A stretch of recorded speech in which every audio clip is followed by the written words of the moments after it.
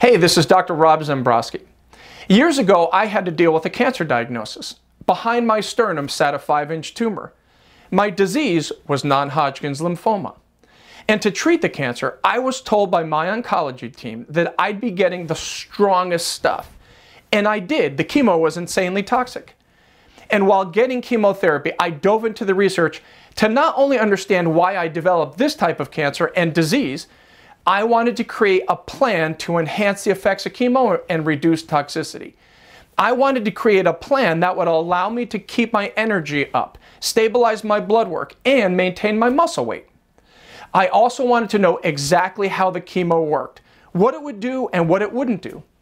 And if I knew how the drugs worked, I could figure out how to enhance their function and reduce toxicity.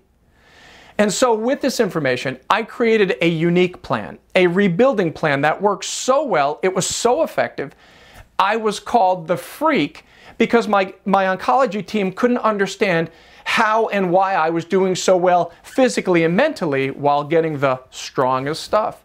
I was actually seeing patients full-time, working out and having a somewhat normal life during my cancer care.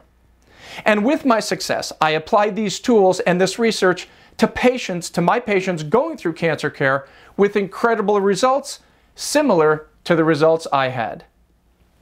Here's the reality. The incidence of cancer continues to rise despite all the developments in research, cancer care, and testing.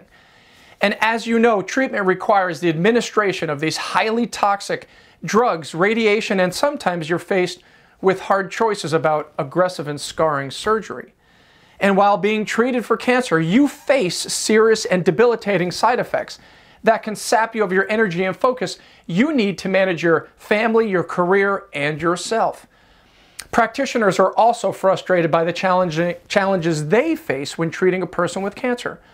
Because of the toxicity, there are dose limitations with potential hospitalizations due to the toxicity created by these anti-cancer agents.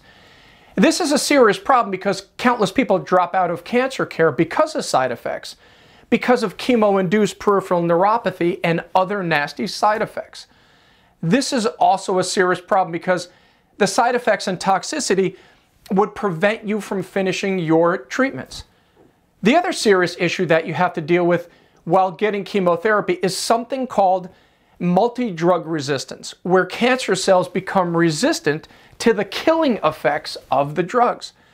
Multi-drug resistance creates poor response to treatment and undesirable clinical outcomes. It is a serious life-threatening situation for those that experience it.